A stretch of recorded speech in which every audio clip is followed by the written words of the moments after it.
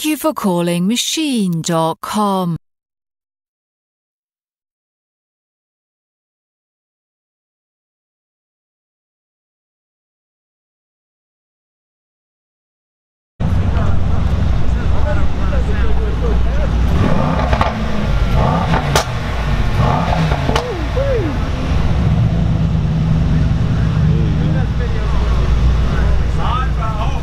Mikey B, Machine.com, in the flesh, in the house with the, oh my God, blue E63 Wagon AMG, straight out of the German Autobahn, right to your house.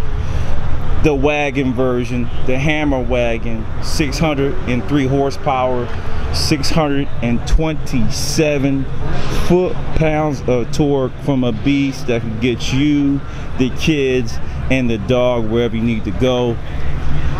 This particular car, 0 to 60 in about 3.1 to 3.2 seconds. You may get lucky on some streets and get 3s. Quarter mile times, looking in the 11.1, 11.2 range, 126 to 128 miles per hour. Some of the things that I like about this vehicle, look at the 20-inch wheels, my Lord God, standing out, in charge. Looks like they're putting P0s on everything now. No offense, manufacturers may have got a discount because Michelins are better in my opinion, but it is what it is. In the back we got 295s, and let's see the staggered setup. You know how the Germans do it. It's always a stagger. 265s up in the front for the tire size. Again, if you're trying to get away fast and you got a lot of people and you don't necessarily need something that's higher up off the ground, then this is the car for you. Multi-purpose. Inside, what we have in the engine bay, a 4-liter twin turbo V8, made it to Mercedes-Benz's in-house 9-speed transmission. Also, some of the appointments that you get with this car, I mentioned the 627 foot-pound of torque. You're also getting some of that luxury inside. We're gonna take a peek from the outside in. Oh my Lord! Now Mercedes has went away from this design. We saw the latest S-Class kind of change the game up, so now they're gonna be changing the interiors. I still like this better because I got to get used to the new S-Class. But for me, if it's all-purpose, this is the wagon to go for, the AMG 63S. Other things we got to take a peek at competitor-wise: Audi RS6, and BMW has nothing that competes against this vehicle. If you're looking for some older models that may play ball, maybe the CTSV wagon, but it's so old they didn't make it again. That's the only thing that really is in comparison to a wagon with this much power.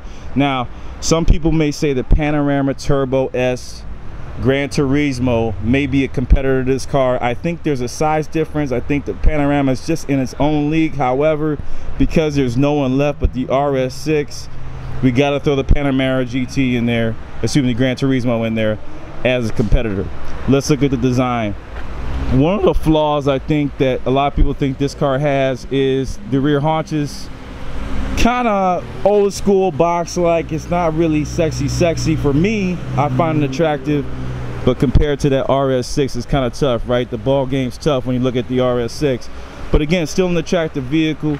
This one has, again, folding mirrors, again with the light signal, moonroof, sunroof.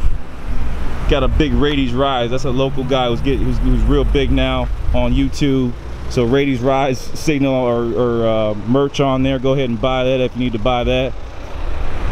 I love the blue paint.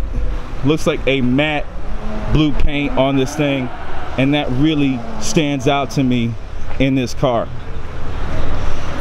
Things of the infotainment system inside, we're not going to get in there. I mean, that's really where Mercedes is laying claim to the leaders of the pack when you come into interior entertainment, right? When from a look perspective, because I went into this before, even though the infotainment doesn't necessarily have, I would say, the fit and finish of, let's say, an Audi or BMW, when you look at this thing, it stands out. I mean, this has all the makeup, the eyelashes, everything you're looking for. It looks damn good, just even looking from the outside here. You can see the controls there on the toggle switches, your cruise control, even has some of your home functions there. On the other side, standard, your phone, voice control, and then toggles your two screen Mercedes-Benz infotainment system. And they're huge. I mean, if you can't see that, go get cataracts, man. You're going blind. Going to the back, I'm going to continue back on the exterior. I really like this quad exhaust tips. I mean, it's freaking nuts. Look at that. Then it has that carbon fiber touch at the end. Look at the diffuser. The diffuser work is pretty sexy on this as well. And I don't know who maybe the owner is Rady's Rods, who knows. Actually, this, oh, he got a manufacturer. So this is a manufactured car, so he's probably testing it. You probably see it on his channel. Go check it out if you see him. But again, this matte blue Hammer wagon touches all the points for me out of Germany. We're thinking of making a trip out there next year, get an Autobahn trip to Germany. And this is one of those things we would like to take and get up to full speed. Top speed on this thing is about 189, 190 miles per hour, limited. Quick tune, 2,000 bucks. We take care of you at Machine.com. I'll take care of you. We'll get you up to 200, no problem in this wagon, even with the aerodynamics the way it is. Front splitter, nothing too outlandish. Again, it's a sleeper car. Carbon fiber up there. The new design has a squinted headlight, a little bit different. This one is pretty standard. Has your MB badging on the top. MB badging there. And that's the Panamera design, Americana design that they got up front with that logo. That's where that came from. So in all, from a wagon perspective, this E63 AMG, this sexy wagon in the matte blue. Get it while you can. Running about 109,000 brand new.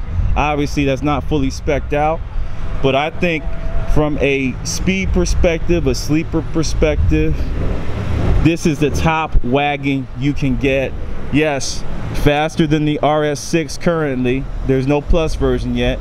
And faster than the Gran Turismo Panorama Turbo. This is your option here for the wagons. Machine.com will sign off right here. Sign up and subscribe. Thank you.